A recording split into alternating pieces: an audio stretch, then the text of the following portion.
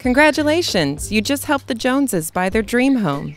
What a slog. It seems like every home in this town has a full-fledged bidding war. But you finally found a great location, and boy, are they happy. What you weren't expecting is a return call in a few months. You remember how they wanted to put an apartment above the garage for Mrs. Jones's parents to visit? Turns out the city denied their permit. You didn't know their lot wasn't zoned for secondary units.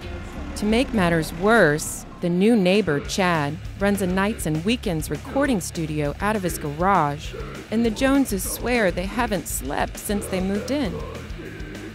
Somehow, a city inspector just told them that under the current zoning, Chad's garage studio is okay, even though the garage apartment isn't allowed.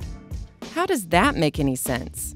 If only Austin's land development code wasn't such a nightmare, you may have helped the Joneses find out about these problems ahead of time.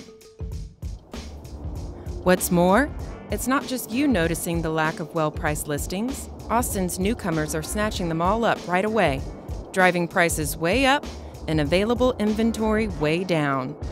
Our current code doesn't have the right tools to manage this kind of growth. So realtors are working harder than ever for a piece of the shrinking pie. Transparent zoning rules would have given Mrs. Jones the bad news about her garage apartment before they ever even made the purchase. By adding more transparency to the code, not only do you avoid that disappointed call from the Joneses, but you'd get the referral so you can help the Smiths find their dream home too. And Austin actually has enough affordable houses to make it happen. Enter CodeNEXT, the city's initiative to revise the entire code for the first time in 30 years. The Austin Board of Realtors is fighting to make sure this new code is done right.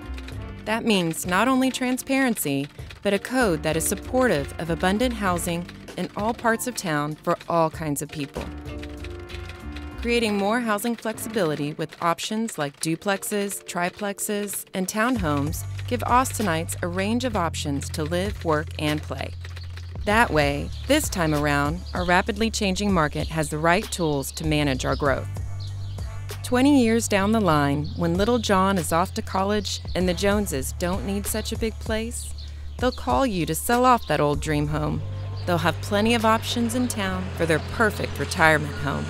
And they'll finally be able to build that extra apartment. Only this time, it's for when the kids come home to visit. For more information about ABOR's advocacy for the new code that meets these standards, visit abor.com/codenext.